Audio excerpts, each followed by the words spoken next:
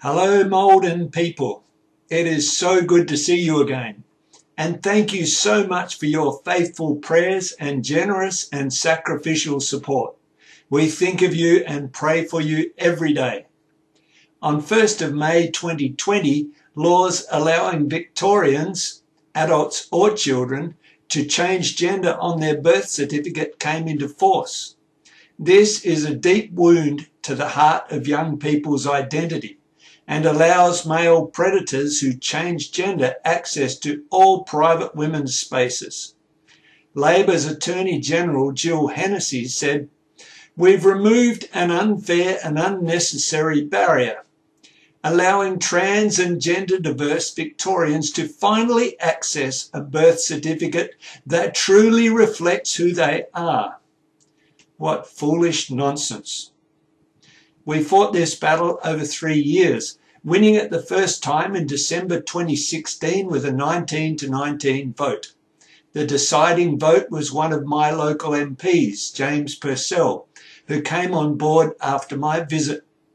We then lost the battle when it came up again in the next Labor Parliament last year. FamilyVoice and supporters put up a good fight both times. But in this current Parliament, the numbers make it very difficult for us to win.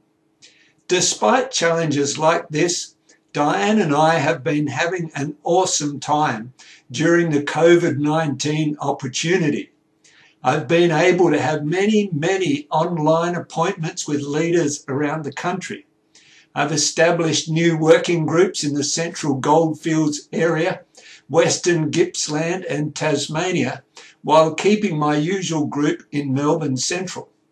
The Western Gippsland group is comprised of young adults. 365 Life, our spearhead to change the culture in protection of life, now has 250 volunteers in 6 states, distributing more than 90,000 cards per annum. I'm talking to Catholic people and bishops around the country to develop ways to expand. I'm preaching more often now, have more software and a YouTube channel. Recently, I preached in 2 denominations on 2 sides of Melbourne in 2 churches at the same time. Some messages are going international. One Asian church has booked me 5 times this year. Ephesians 3:20. Now to him who is able to do exceedingly abundantly more, above all that we would ask or think, according to the power that works in us, be glory in the church by Christ Jesus to all generations. God bless you, Maldon Baptist Church.